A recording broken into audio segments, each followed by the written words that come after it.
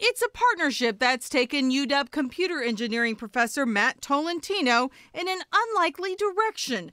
It started when he met with Tacoma's fire chief about some research they'd done that might help first responders. I said, what keeps you up at night? Before he knew it, Dr. Tolentino was shifting gears. The chief said, this is what keeps me up at night. I worry about firefighters dying when we're responding to structural fires.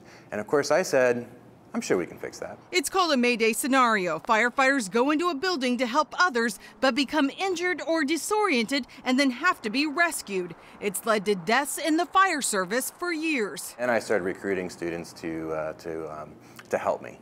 Right, to start building these things, building these devices, and then testing them. And I failed completely for the first year. He says the answer was finally found in radio waves and a system they named Firefly. We tried kind of all the commodity radio frequency transceivers and finally arrived at a specific technology called ultra-wideband. They designed a video game-like interface to track the whereabouts of crews as they move around the fire. And the red dots in here are the people, are the firefighters wearing the tags. Alex Boyle is one of the students that helped put it together. Now he's a research assistant who says this has changed how he sees his future. Working on something like this is actually kind of a dream in the back of my mind.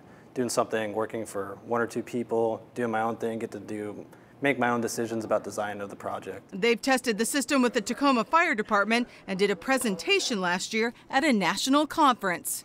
One of the guys that came up afterwards said, he just stopped me and he said, I really appreciate you doing this. He said, you're going to save lives. The plan now is to take it from the laboratory testing phase to using it here on fire trucks as they head out to working fires. They'll have it ready to go in the next few months. In Tacoma, Amy Marino, King 5 News.